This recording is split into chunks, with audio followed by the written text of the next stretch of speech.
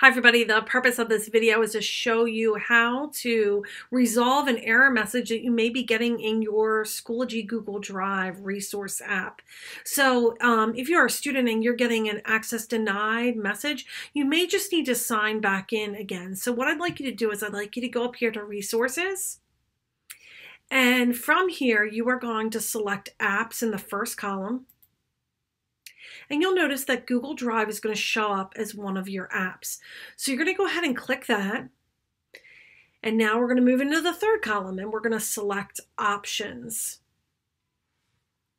And from this drop down, you're going to go to account settings and there is a little logout button.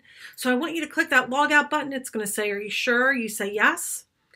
And then you're going to have a chance to connect your account back again. And that usually resolves the issue.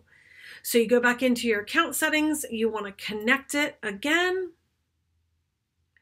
and it's going to ask you to re-sign in. And this will just trigger the connection between your district Google account and your Schoology account. So you want to say allow when it says, do you want to allow Schoology to access your Google Drive?